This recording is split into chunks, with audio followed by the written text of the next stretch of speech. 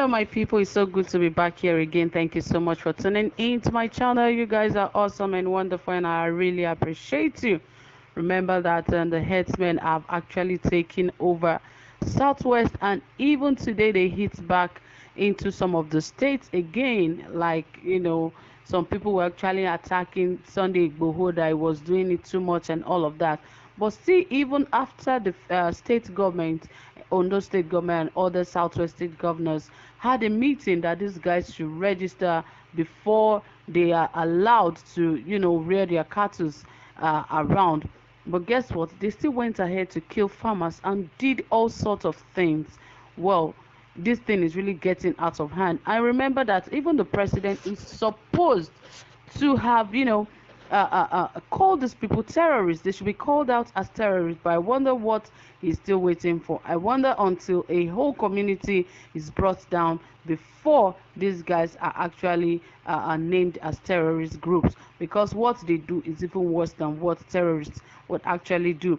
But anyway, that is not really why we're here. We're here about Sunday Igboho, about what he did, and there are some things, there are some kind of boast that he made that he has actually come out to talk about, because really, this guy has really done some good things. But there are some Yoruba monarchs and chiefs and kings that have been calling him out, saying that what he has done is enough, that he should just take the back seat and just relax, because he has actually shown himself, he has done what he needs to do. But well, we just hope that that is all. But just like we saw, even after the headsmen were warned, they still went ahead to attack other communities in some of the southwest states. But let's see why Sunday Igboho is so confident and why he's making a boast about giving 1 million naira for months, and he said nothing will happen to him, he wouldn't feel it.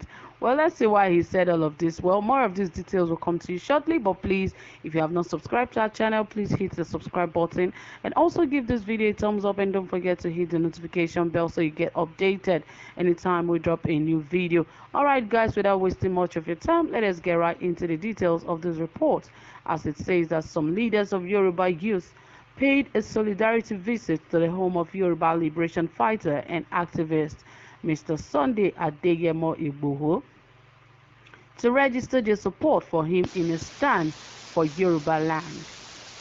According to Igboho, who said he took up the challenge to fight for Yorubas not for the monetary gain as being thought by some people, because he is already rich enough to give out 1 million naira every month for 8 years without feeling it, or rather did he begin activism to make name, because the name Igboho has been known since 1990. However, he appreciated men and women of Yoruba extraction for standing solidly behind him, but he is more grateful to the ones in the diaspora for resilience in standing behind him in all ramifications. He added that Yoruba region is ubiquitously blessed by nature in terms of fresh water, fertile land, and natural resources. The region possesses it all.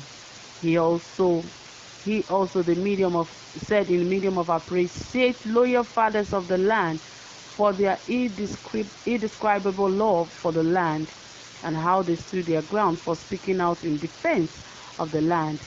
His Eminence the Aláàfin of Oyo, Oni of Ife, son of Ogbomoso, Awujale of Ijebu-Ode, Alake of Egba, and many more. He also used the opportunity to appreciate the bravery of Mr. Fani Kayode and the indomitable ex-governor of Ekiti, Ayodele Fayose, for really showing that they are truly illustrious sons of the soil, as they vehemently spoke and condemned what currently happening in Yoruba land.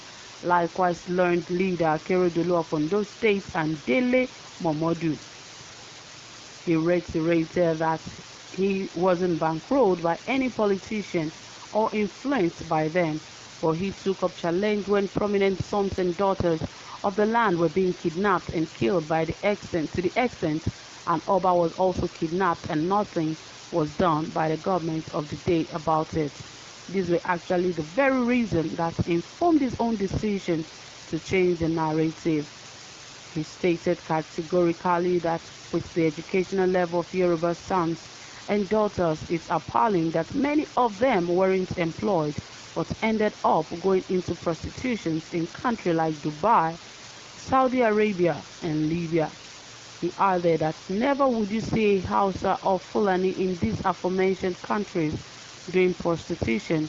If they must come, it's for business, unlike most Igbo and Yoruba doing prostitution in these countries because they were denied jobs back home. What Yes. So, guys, you can see that Sunday Igboho really has the interest of the Yoruba people at heart because he said he's actually out to fight for the Yoruba land because, he said it says the land has been cheated for too long, and now that the headsmen feel they can just walk into any state and take over the state and begin killings of young men and women who are hustling and trying to make ends meet through farming, and yet they are frustrating their efforts. Well, he said something very important. He said he's not doing all of this for monetary gain or because someone that is a politician has asked him to do this, but rather he said he decided to take up the challenge to fight for Yoruba lands, not because of the money, but because some people were already saying that it is because of money or because he wants popularity. But he said something. He said he can give out 1 million naira every month for 8 years and he wouldn't feel it. Or rather, did he begin activism to make name because the name Igboho has been known since 1990, and he, however, also appreciated some Southwest governors and ex-governors who stood by him while he was trying to fight for Yoruba land. He said that he really appreciates these people for their resilience in standing behind him because he said without them, some people would have just put him aside or done some evil things to him. And he also said that the Yoruba land is one land that is known for fertility because the land is so fertile. And also he said the region possesses fresh water and their lands are fertile and also have natural resources. So why would they allow their lands to be taken by headsmen? And he said even because there are no jobs in the land, most of the daughters of the Yoruba land are now going into prostitution in Saudi Arabia, Dubai, and other countries in Africa and other parts of the world. He said, which is not supposed to be. He said, neither can you see those from the north doing such things, but because the southwest and south and southeast have been cheated, that is why some of these things are happening. Well, you've heard it all, and we hope that there are more people who will stand up for their land, just like Sunday Igboho has done. Well, guys, that is it from here. Thank you so much for listening. Whatever you have to say, please drop it in the comment section and give this video a thumbs up. Do have a pleasant time. Bye for now.